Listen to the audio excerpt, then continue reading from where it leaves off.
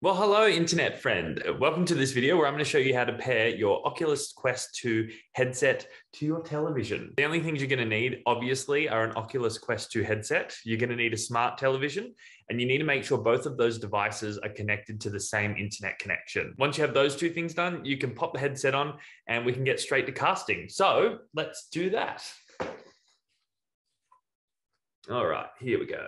Okay, so here we are. We're in the Oculus 2 headset now. And to get started, we simply just have to go to this little pink casting or sharing icon. When we click that, we'll get these options here. Now, you'll see my whole library of videos that I've already recorded.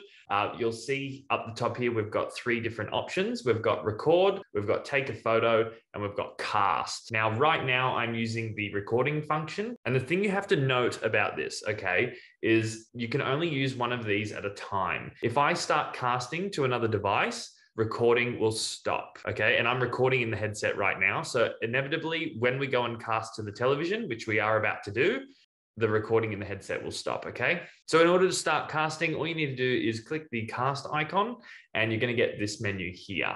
There's obviously a few different options. We've got the Oculus app, we've got computer, and we've got living room TV. Now, in my previous tutorial, I showed you how to connect your Oculus headset to the computer. There is a few different steps to do it on the computer, but in this one, we're doing living room TV. So I'm gonna go ahead, select living room TV, click next. Recording in the headset has officially stopped. And as you can see, I'm now casting on the television. Woo! It's pretty groovy, isn't it? So yeah, that's pretty much all you have to do to cast. If at any point you want to stop casting, you just come back to the same menu and go to casting, and it'll give you the option to stop casting there. But we don't want to stop casting because the point of casting it on the television is so that you can show everyone else what you're doing in the headset. And yeah, that's pretty much all there is to it.